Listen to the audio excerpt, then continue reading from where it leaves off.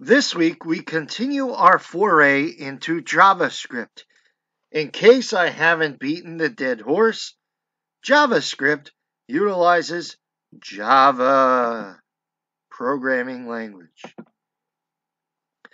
As a reminder, all previous work is available for review on the web space, and again, begin organizing your files for easy location when we FTP them to the pirate.shu.edu web server later on in the course. Some interesting notes, if not important notes, XML works well with JavaScript. As you saw last week, JavaScript can help in getting a cookie as well as setting a cookie. Cookies store small amounts of data, and the expires function helps us set an expiration date on a cookie, and cookies are available in the same directory the cookie was created in, unless we change our path. Here's XML and JavaScript working together within an HTML file. You'll notice our JavaScript is referenced here externally. Here is our JavaScript as a JavaScript file embedded with some XML code.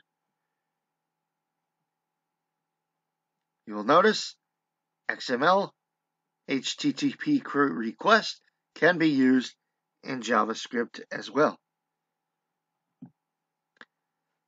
There are some concerns with cookies. They can be overwritten in a browser, which is allowed based on the browser. They're also prime targets for SQL injection, where your username could potentially be retrieved.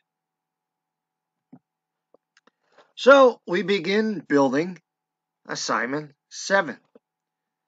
When we can use JavaScript, not only can you put the code within the body tag, you can also put your code within the head tag.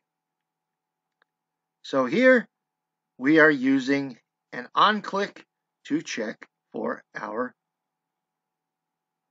onload to check for our cookie, where it says here my name, put your name in.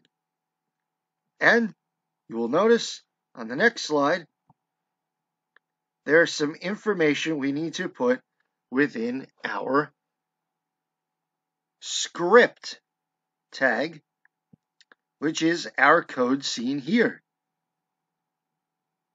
Put this within your script section of your HTML file.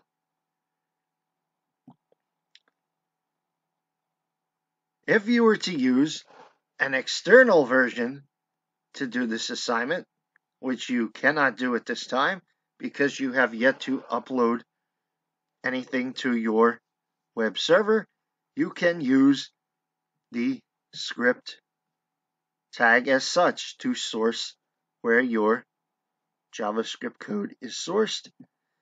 And then this would simply be what was in your .js file. This specific code would be in your .js file. Now we go back to our onClicks. In this instance, we are displaying date and time. If you were to use this HTML code, you would get a date and time from our header 2 code and this onClick button. Click me to display date and time. You'll notice the arrow here. If you were to click this, the date and time would show up. When comparing JavaScript to HTML and CSS, you'll notice that HTML has the information or content of the web page. CSS helps us in how it looks, and JavaScript helps us in how it runs or behaves. Here's another onClick example. When running this HTML code, you will get a button that says the time is. Once you click on it, you will get the output seen below, right here, with your time information.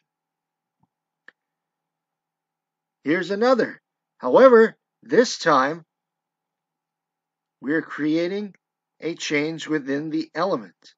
So when you click this button, it gives our date information as a button. Here are some common JavaScript elements that can be used within HTML.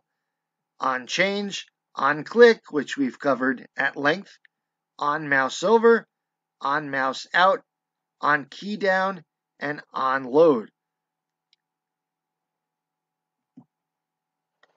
Just like Java, JavaScript has arrays, those little brackets where you can put information in, booleans, which is true or false, a math class, a random class, objects, functions, and assignment requirements for variables.